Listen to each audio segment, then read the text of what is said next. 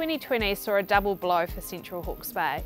Not only did we experience the impacts of COVID, but also faced the biggest drought that we'd seen in decades. And here an opportunity sat in front of us for Central Hawke's Bay District Council, together with our government partners, to actually create enduring opportunities, connecting people into employment to improve their overall well-being. Rapid redeployment and Mayor's Task Force for Jobs employment programs leverage the relationships that we've had, whether it's been with Te Hei Tamatea, our Tai Whenua partners, or through our government agencies. We talk about doing things differently in Central Hawke's Bay. The Bright Blue Caravan was a great example of that. It was our mobile employment hub. That hub moved from community to community into places that we would never normally be able to get to.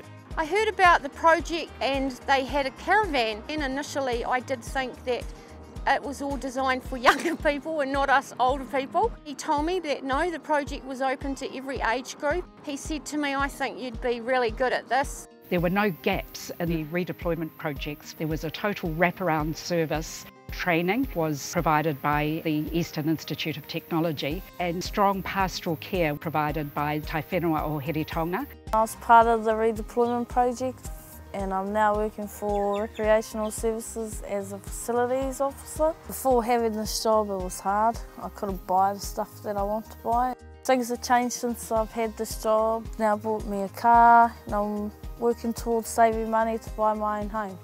Many of the people that came for the program have developed lots of great skills and are off to a better future, and I think you'll find that Debbie is one of those really good examples. I have been employed by Central Hawke's Bay District Council. The job here it's one of my most fulfilling jobs I've actually ever had in my whole career. Through the work of Jobs for Central Hawke's Bay, the team have enabled 153 people into an employment outcome and over 308 connections with business. That stuff doesn't just happen. It happens because local government isn't just connecting and building community, they are community. And that's what Jobs for Central Hawke's Bay is all about.